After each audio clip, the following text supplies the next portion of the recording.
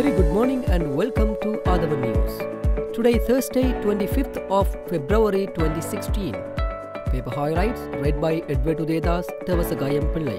Today we have three newspapers for the highlights: Daily Mirror, Daily News and Ceylon Today. Now let's move to Daily Mirror. Sri Lanka making real progress. Key. The visiting New Zealand Prime Minister John Key said that the Sri Lankan government was making real progress as it undertook significant programs of post-war reconciliation and economic reform. The Sri Lankan government is making real progress as it undertakes a significant program of post-war reconciliation and economic reform, and the opportunities for us to work closer are immense, New Zealand Prime Minister's office said, quoting Mr. Key. New Zealand can play a role in the country's development through sharing our expertise and technology in areas such as dairy, he said. Prime Minister Key launched two significant dairy development projects in Colombo yesterday afternoon aimed at supporting Sri Lankan dairy farmers and boosting New Zealand's role in Sri Lanka's dairy industry. The agreement was reached at a meeting between Premier Key, Sri Lankan President Maithripala Sirisena, Prime Minister Ranil Wickremesinghe and other cabinet ministers yesterday. Crime continues, says joint opposition. Crimes such as murders, rape, abduction and robberies had continued even during the present regime, though there was a slight decrease. Parliament was informed yesterday. This was revealed in an answer tabled by the government in response to a question raised by Joint Opposition MP Udayagamanpilla in the House last morning. As per the answer, there had been 407 murders in the country within 10 months up to October 2015 compared to 407 in 2014. The number of rape cases during the same period in 2015 had been 1,708 compared to 1,735 in the previous year. There has been 208 abductions from January 1, 2015 to October 31, 2015, whereas the number of abductions in 2014 had been 245. However, number of extortions has increased during the period between January 1, 2015 to October 31, 2015 to 27 compared to 25 in 2014. Ranawaka says Castro follows Maithri Ranil.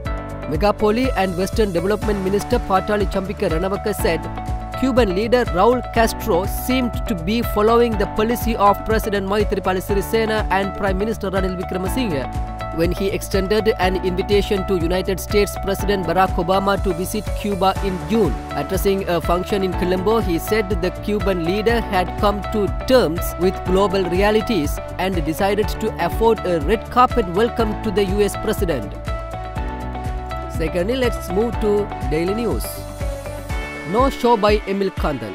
Former senior LTTE leader Emil Kandan, wanted in connection with the attempted murder of former Minister Douglas Devananda, was not present in court yesterday, although his counsel undertook to facilitate his surrender before courts at the previous hearing.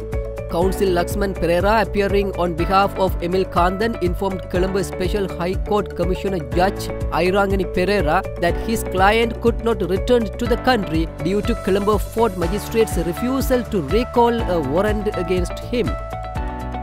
Bharata murder case. Trial at bar bench inspects crime scene. The Colombo High Court's trial at bar bench appointed to hear Bharata Laxman Premachandra murder case yesterday inspected the locations where the crimes had taken place in Himbutana.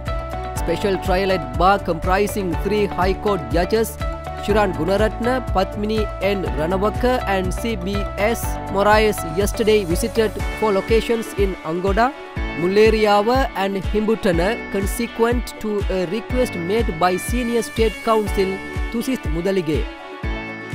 16 deported from Australia arrested at BIA.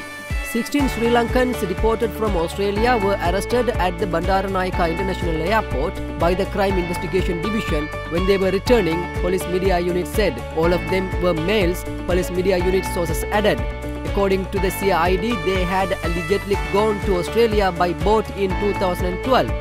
They are to be produced before the Negombo Magistrate and the Criminal Investigation Division in Katunayaka are carrying out further investigations. Finally, let's move to Ceylon today. Rape murder of little Harishnavi. North explodes into Hartal.